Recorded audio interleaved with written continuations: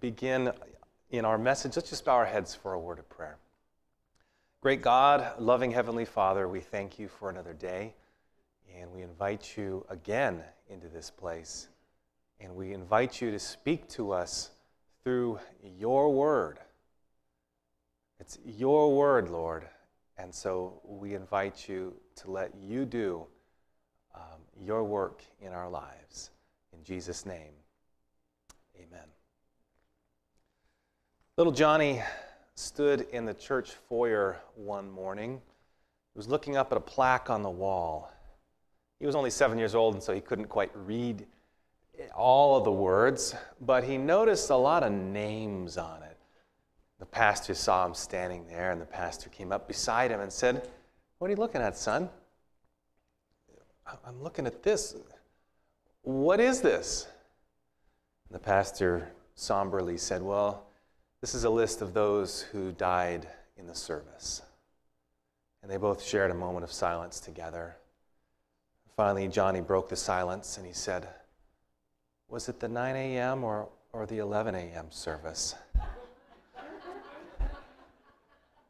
Sometimes it might feel like you're going to die while at church, but hopefully that is not the case for any of us today. But our sermon is entitled "The Preacher or the Pastor," or "The Sermon That Killed the Pastor." A sermon that was so powerful and potent that it ended up killing the person who spoke it. So the words that we're reading today are powerful and important. And I invite you to turn with me to the book of Acts, chapter 6 and 7 today. And don't worry, we're not going to read every single verse, although it'd be good if you could, on your own, go home and read through the whole section. Acts chapter 6. We start there in verse 1. Acts 6 and verse 1. The Bible there says, "Now in those days, when the number of disciples was multiplying, there arose a complaint against the Hebrews by the Hellenists, because their widows were neglected in the daily distribution." The church was growing so much, and any organization that grows has growing pains.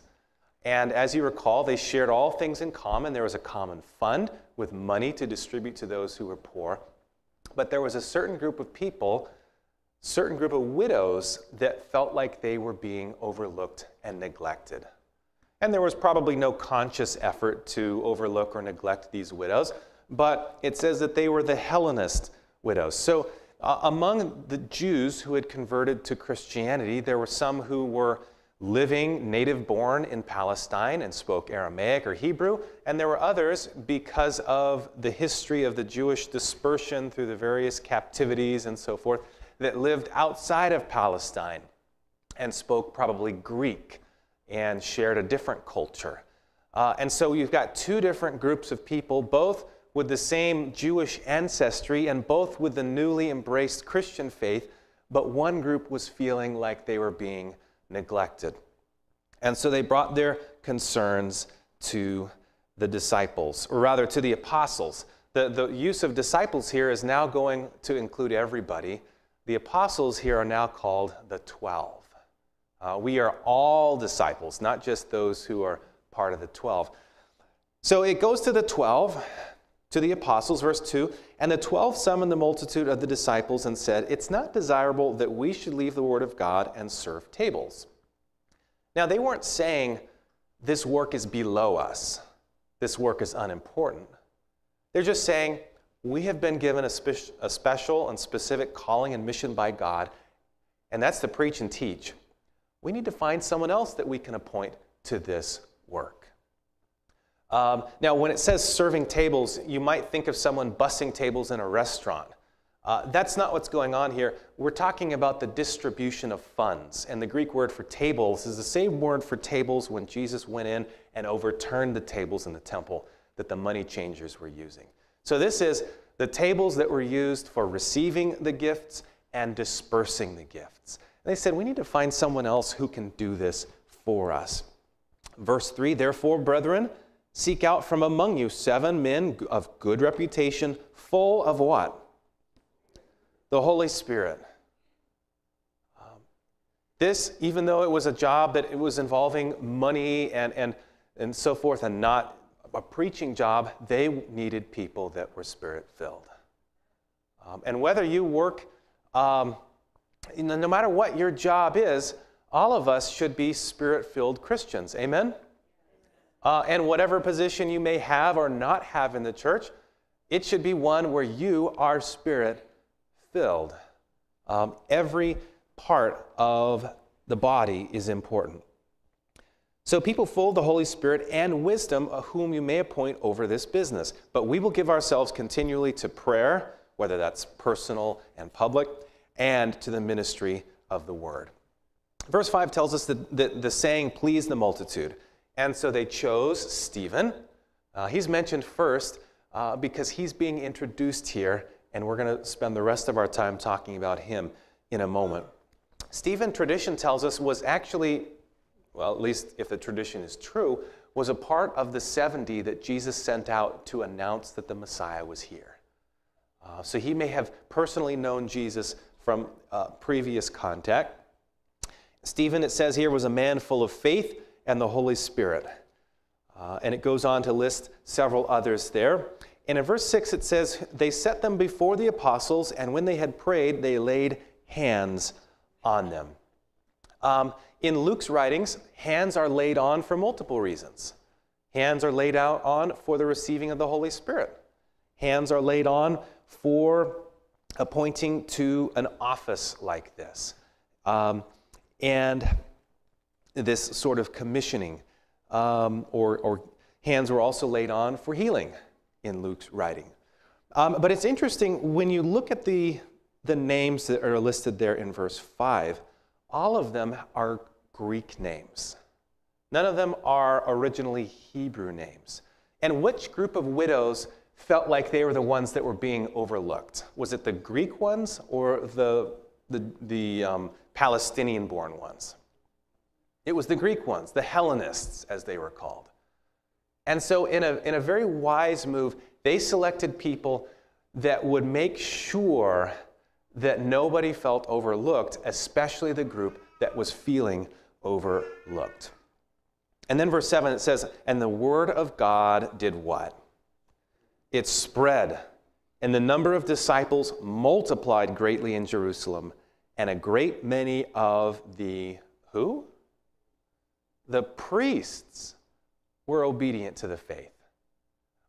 Not only are the non-priestly people accepting the good news, there are priests. Now, this is probably not the high priest type people. There were as many as perhaps 8,000 priests in those days, and they would serve at various times. Most of them were poor, but there were a number of them who started to hear and accept and receive Jesus as Savior. And then verse 8 gets back to Stephen. It says he was full of faith and power, and he did wonders and signs among the people. Not only was he a good guy and able to help make good, wise, fair decisions for the widows and those in need, he was working miracles. But when good things are happening, we've seen it again and again, there are other people who don't like what's going on. And there arose, verse 9, some from what is called the synagogue of the freedman, the Cyrenians and Alexandrians, and those from Cilicia and Asia, disputing with Stephen. And they were not able to resist the wisdom and spirit by which he spoke. They can't resist his arguments, so what do? They turn to trickery and coercive means. Verse 11, they secretly induced men to say, we have heard him speak blasphemous words against Moses and God. And they stirred up the people and the elders and the scribes, and they came upon them and seized him and brought him to the council. They also set up false witnesses who said, this man does not cease to speak blasphemous words against this holy place, being the temple, and against the law. Now, these are really kind of the same complaints. Moses and God. Moses was synonymous with the law. He's the one who received the law. And the temple, in their thinking, was almost synonymous with God. In fact, for many of the people, sadly, they had become to to venerate and worship the temple more than they did the God that the temple was made for. So they're saying, this man is defaming, is blaspheming, is denigrating, is speaking badly against Moses and against God. And then look at verse 14. They take it a step further. For we have heard him say that this Jesus of Nazareth will destroy this place and will change the customs which Moses delivered to us. Now, Stephen, all he was doing was sharing what Jesus had shared with him. He was preaching the good news that Jesus had given to him. And what we find is, ultimately, this complaint is really not against Stephen, but against Jesus. This is a sore issue for those who didn't accept Jesus the first time. Here's another guy preaching the same thing of that Jesus of Nazareth. And it's really Jesus that's put on trial here. Again, this issue has come up. In verse 15, it says, "And all who sat on the council, looking steadfastly at him, saw his face as the face of" what? An angel. Now, how would you picture an angel's face to be, or based on how the Bible describes angels? What are you picturing his face looked like? Yeah, kind of like when Moses received the law and he came down from the mountain. People said, well, your face is so bright, cover it up. Stephen was so full of Jesus and the Holy Spirit that his face before this council was glowing. That would make you, if you really saw this and you were against it, it would make you reconsider your position, wouldn't it? You would hope so. So then we get to chapter 7. The high priest said, "Are these things so? Are the accusations laid against you? You've been blaspheming Moses and God, the law and the temple," continuing the things of Jesus. And he starts off and is given an opportunity, a springboard into a sermon. And he said to them, "Brethren and fathers, listen." He greets them with terms of respect. Brethren, fathers, listen. The God of what? Glory. The God of glory. Now, are those the words of somebody who sounds like they're a blasphemer against God? No. He already starts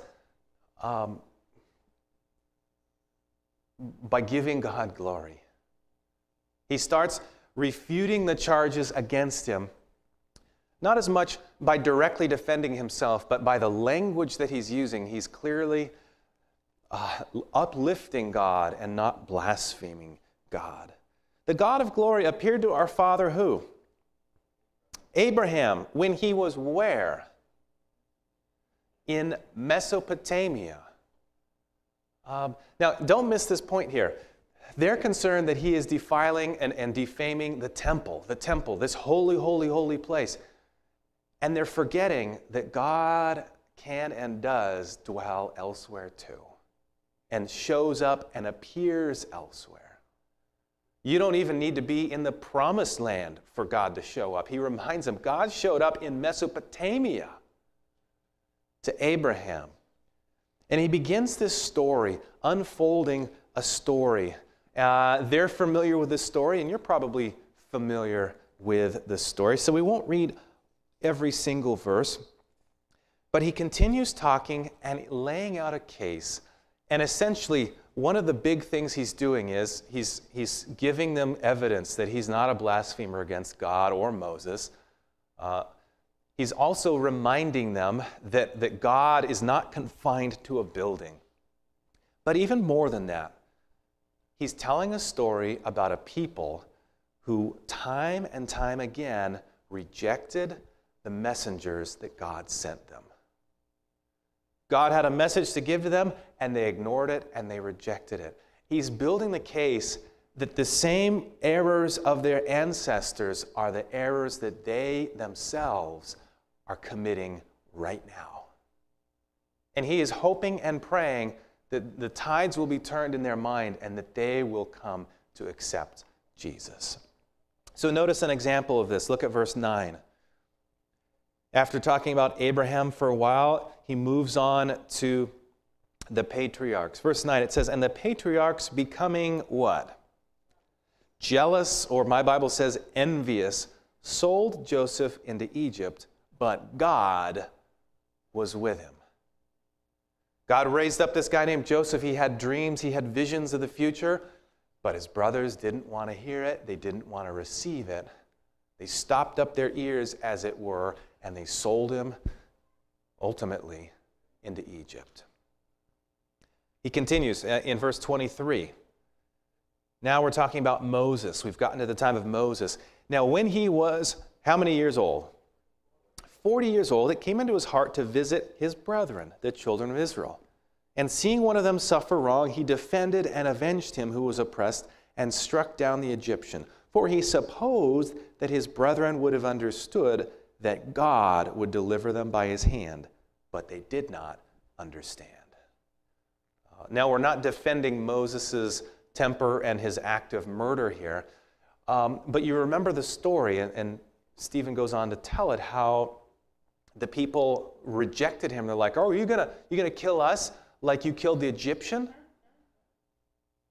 Here God is trying to raise up Moses to deliver the people from Israel, from the people of Israel from Egypt, and many of them were already rejecting him from the beginning. Verse 27, but he who did his neighbor wrong pushed him away, saying, who made you ruler and judge over us? Here we have a leader raised up by God, and people are already saying, you're not the boss of me. Did you ever say that when you were a kid? Well, if you had older siblings, you probably found yourself saying, or younger siblings too, you're not the boss of me. So we go through the history. We continue going on. Look at verse 35. It says there in verse 35, this Moses whom they what? Whom they rejected. Saying, who made you a ruler and judge? Is the one God sent to be a ruler and a deliverer by the hand of the angel who appeared to him by the bush? They rejected him. Who made you a ruler over us? He's laying a pattern of rejecting the messengers of God. And it's interesting there, he uses the word deliverer, which in Greek is only used, this particular word, one time in the New Testament, but in the Old Testament, translated into Greek, called the Septuagint or the LXX, it's used multiple times when translating the Hebrew word goel. Goel is the kinsman redeemer. You know the story of Ruth? Ruth was in distress. She needed help along with Naomi. And so the next of kin was the one who came to rescue them and come to their aid. And the goel, the kinsman redeemer, has strong messianic connections. Because who's the one that comes down to rescue us in our distress? Jesus becomes like us, as us, becomes one of us in order that he might redeem us. And so Stephen uses this specific word in reference to Moses. And in verse 37, he makes a reference to a prophecy that Moses made about Jesus. Verse 37, this is that Moses who said to the children of Israel, the Lord your God will raise up for you a what? A prophet like me from your brethren. Him you shall hear. Moses spoke these words, and Peter and Stephen and the disciples came to recognize that prophet as a prophecy about Jesus that Moses spoke about.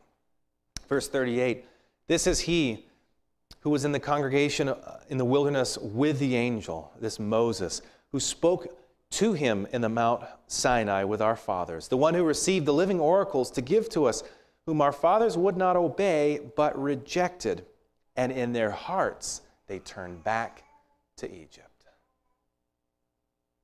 So we see time and time again, here's someone clearly sent by God, and the people, I don't want to hear it. I don't want to hear it. I want to go back to Egypt. Stephen is sharing these things, hoping that something is going to land in the hearts of the people who are doing the same thing. We get to verse 48. He says, however, the Most High does not dwell in temples made with hands. As the prophet says, heaven is my throne, earth is my footstool. What house will you build for me, says the Lord? Or what place of my rest? Has my hand not made all these things? Remember, one of the complaints against him was that he was blaspheming the temple. And they had become so fixed on this structure that they'd forgotten about the God of the structure, the God who'd been leading their ancestors. And he reminds them, you can't contain God in a building. Will the God of the universe be contained in a small box that we've made? Now, at this point in verse 51, you'll notice he kind of shifts and he starts rebuking the people directly. Now, we haven't read all the verses here, and it would seem like this maybe wasn't the ending to the sermon that he planned on making, but apparently Stephen, as he's speaking, he's seeing the people get more and more riled up, more and more angry, more agitated, and he realizes this whole thing is about to blow apart, and he goes in for his final comments here.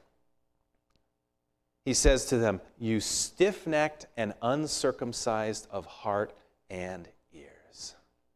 Now, these were two adjectives that were used to describe the people in Old Testament language. Stiff-necked and uncircumcised of heart. Stiff-necked means they are stubborn. Uncircumcised of heart means that they are Gentiles. Their heart is not consecrated to God. And then he says this, you always resist the Holy Spirit as your fathers did, so do you. The pattern I've laid out for you from this survey of history, you're doing the exact same thing. And of course, in these words, there's an opportunity for them to turn. The rebukes that God gave in the Old Testament and in the New Testament are opportunities for us to turn from our ways. Verse 52, which of the prophets did your fathers not persecute? And they killed those who foretold the coming of the just one, of whom you have now become betrayers and murderers. Your fathers killed the prophets who prophesied the Messiah, and you killed the Messiah, who have received the law by the direction of angels and not. They're accusing him of blaspheming God and Moses, and he turns the tables and he says, no, the history has shown us what's going on. It's you. You can imagine that this did not go over well. When they heard these things, 54, it says they were cut to the heart. Apparently there was some type of conviction that struck them. But if you've ever had a conviction and ignored it, you maybe know what they went through. It says, and they gnashed at him with their teeth. But he, being full of the Holy Spirit, gazed into heaven and saw the glory of God and Jesus standing at the right hand of God. And he said, look, I see the heavens open and the Son of Man standing at the right hand of God. And they cried out with a loud voice, stopped their ears, and ran at him with one accord. Here, in his moment where he knows he's about to die, he looks up, and there's Jesus. What a merciful thing for Jesus to do for him. Now, this didn't happen to every single martyr, but you can read the stories about martyrs who were being burned at the stake, singing praises to God. at total peace in their hearts and on their expressions. And Stephen had this special gift. And as he's saying the things, what's the response of the people? Covering their ears. A very fitting description of the stiff-necked accusation they had just heard. They ran at him with one accord. It's possible to be in one accord, but for the wrong thing. And they cast him out of the city. That's where the law said he had to be stoned, and stoned him. And the witnesses laid down their clothes at the feet of a young man named who? Saul. Remember how we said Luke likes to briefly introduce people he's going to talk about later? There was a young man there, and by the way, the phrase young man, praise the Lord, from their time could be between 20 and 40. So when people say to me, young man, I say, thank you. But we could expand it even further if you want. So Saul is there, and to do a good stoning, you take off your jacket so you can really get into it. And there he is, witnessing all these things, thinking that they're doing what needed to be done, saying to himself, probably in his heart, good riddance, let's get this blasphemer out of here. One less person who is betraying the sacred trust of the truths that we've been handed and to hold on to. Verse 59, and they stoned Stephen, and as he was calling on God, saying, Lord Jesus, receive my spirit, receive my breath. And then he knelt down and cried out with a loud voice, Lord, do not charge them with this sin. And when he had said this, he fell asleep. As we know, the New Testament, and even in the Old Testament, death is called asleep. You know, his death has some interesting parallels to the death of Jesus. Some of the words are sort of similar, even extending the forgiveness to those who are murdering him in his greatest time of need. There's a lot to think about with this story. There's a lot to reflect on. But before we wrap things up, I want to just go back to one verse here. When Stephen saw Jesus, what posture was Jesus in? He was standing. Usually, when it describes Jesus and the throne, he's sitting on the throne. But this time, he was standing. And actually, instead of saying Jesus, it calls him something different. What's he called there? Son of Man. This is actually Jesus' favorite title for himself, but he didn't make it up. It comes specifically from the book of Daniel, chapter 7, verse 13 and 14. There's a heavenly judgment scene. Thrones are set in place, and one like the Son of Man, in all the glory, comes before the Ancient of Days.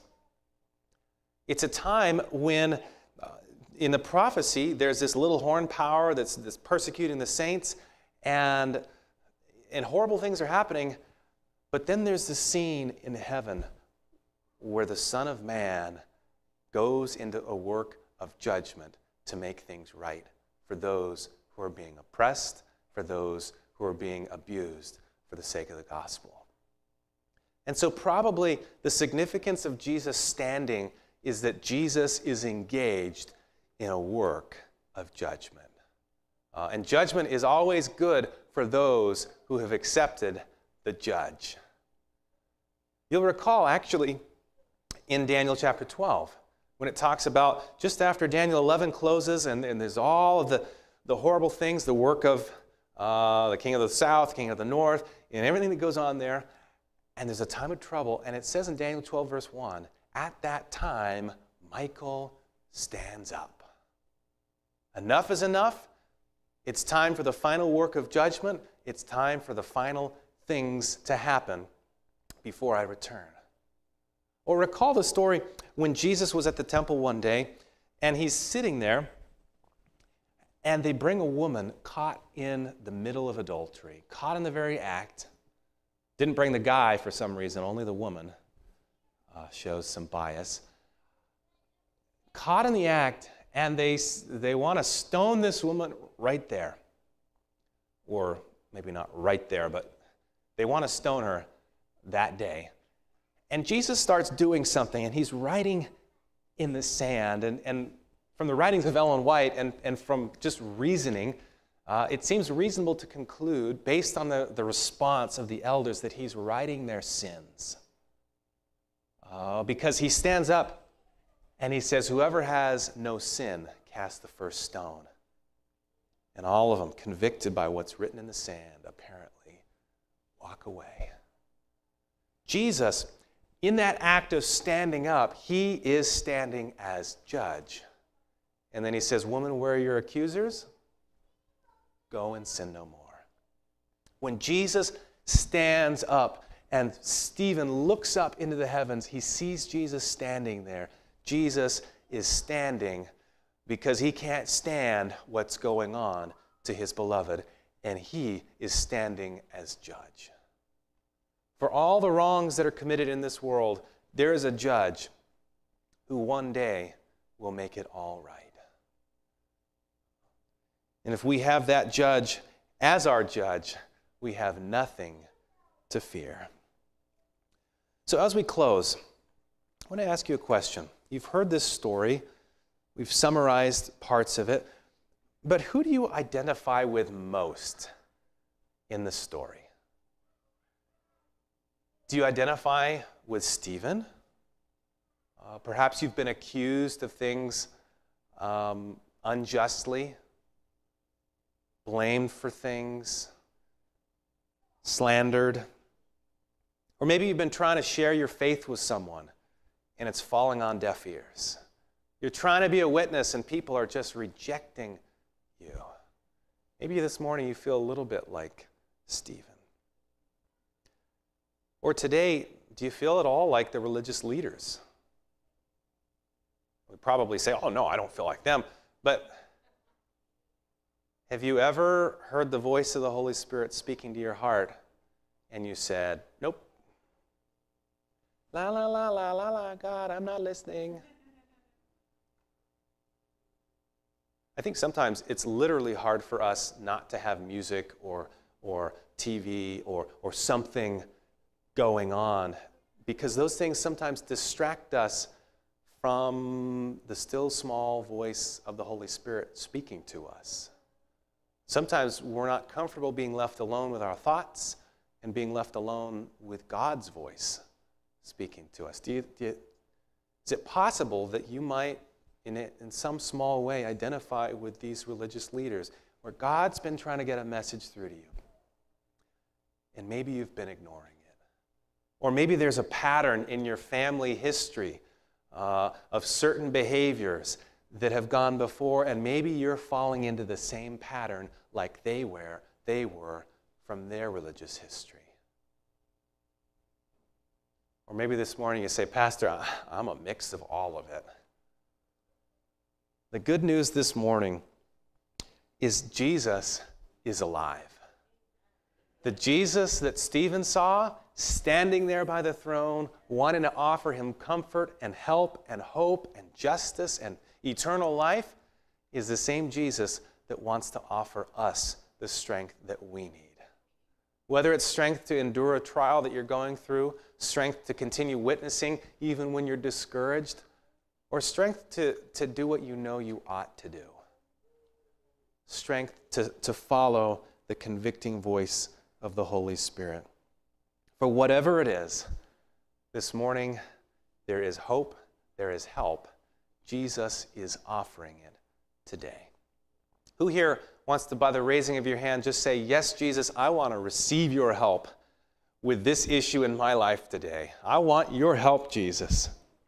Well, this morning, after we pray here, there's going to be a special prayer group in our committee room. If you want extra prayer on a certain issue, join our prayer team up front. Spend a little extra time this morning in prayer about this.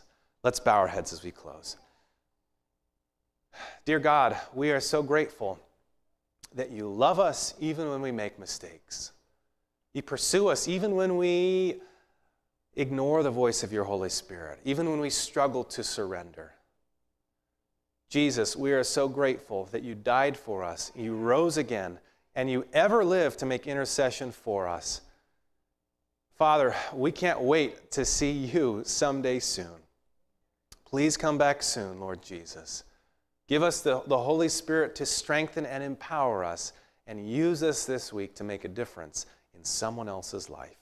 This is our prayer in Jesus' name. Let everyone say, Amen and amen. God bless you.